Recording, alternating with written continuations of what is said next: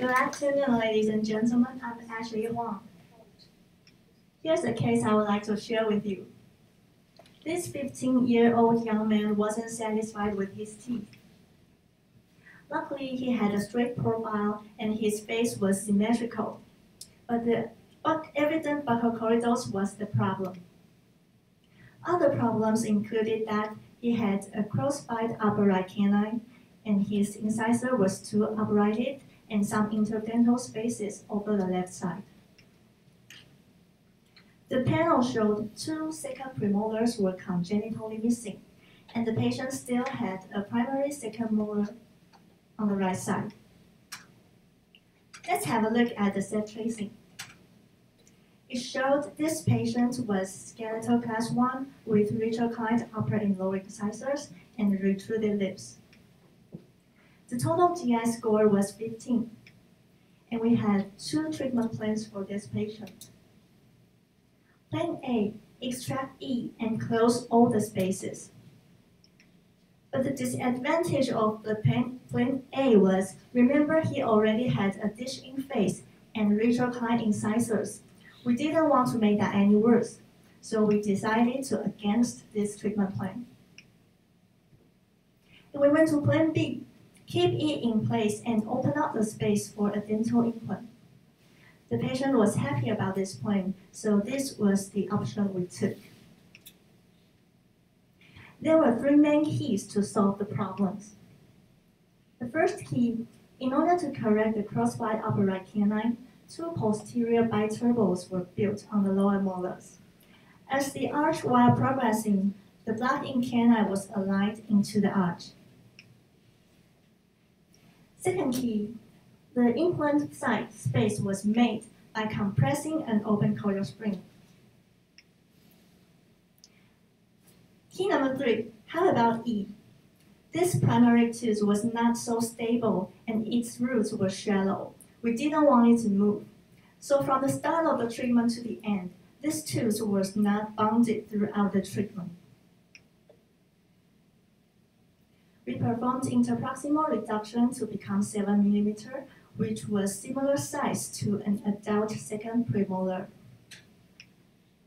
It is best to delay this tooth extraction as long as possible because it enhances the preservation of the ridge and acts as an ideal space maintainer for a future implant. We spent 20 months to finish this case, and the implant site preparation was ready. The total CRE score was 17, and it passed the ABO criteria. The result was satisfactory.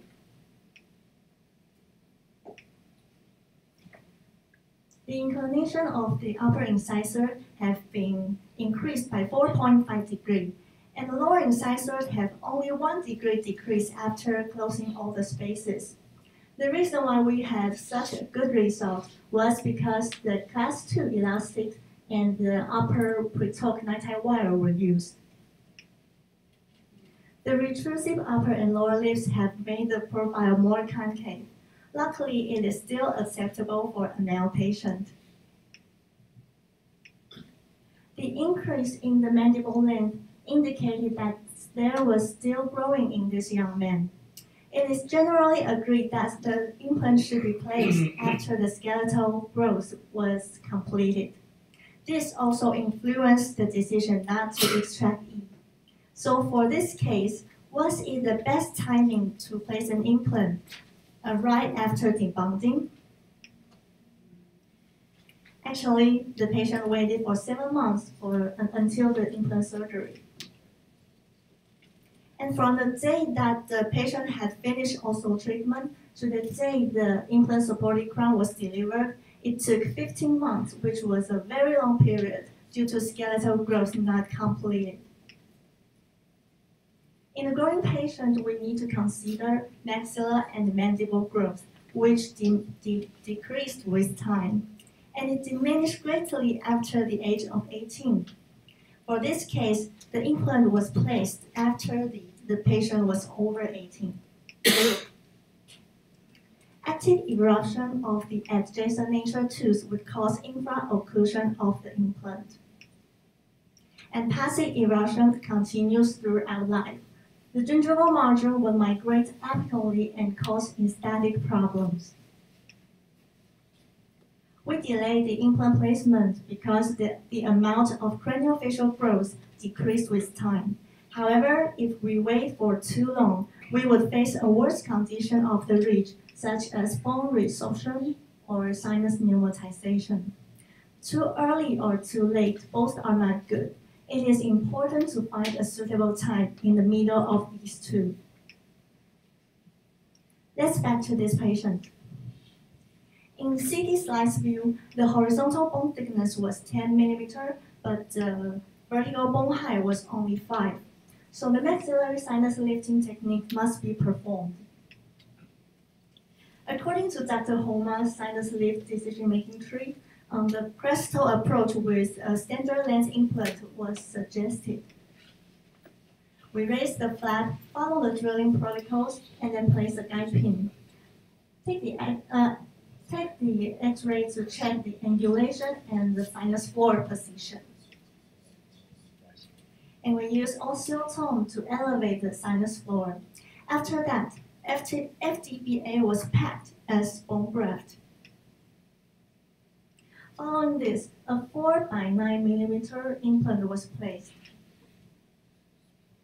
We waited for 6 months for bone maturation and osteointegration. Raise the flap again and change the cover screw to a healing abutment. And we waited for another 2 months to allow soft tissue to mature. But there were some problems we encountered. As you can see, the abutment was too close to the first molar, so the IPR was performed to provide sufficient space for the path of insertion. In addition, there was not enough interocclusal space for a PFM crown.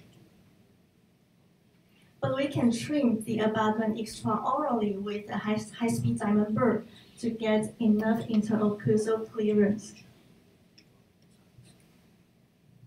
After that, a double cord impression was made by a PVS, and the abutment was covered with tourniquet for soft tissue modeling. 2 weeks later, a PFM crown was delivered. As you can see from the pictures, we have a very good result. And the patient was very satisfied with his teeth. Now he has a great smile. Thank you very much.